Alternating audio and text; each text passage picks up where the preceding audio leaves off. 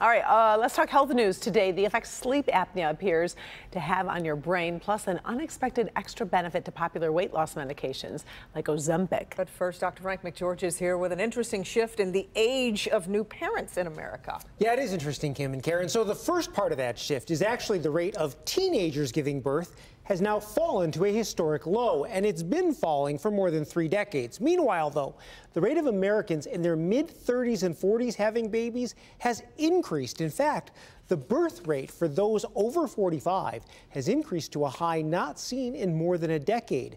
The data actually shows that upward trend among those aged 40 to 44 having babies has continued since 1985. Now, a new study has identified a link between sleep apnea and a smaller brain volume, potentially increasing the risk of dementia.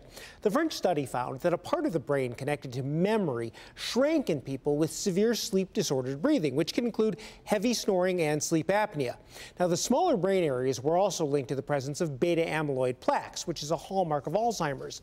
This really just highlights another reason that quality sleep is important. Now, finally, weight loss medications like Ozempic aren't just helping people shed pounds. Patients using the medication also have noticed that they have lost interest in addictive behaviors like smoking or alcohol use.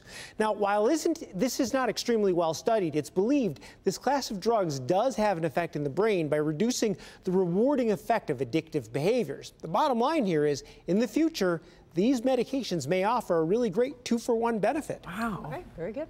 Thanks, Doc.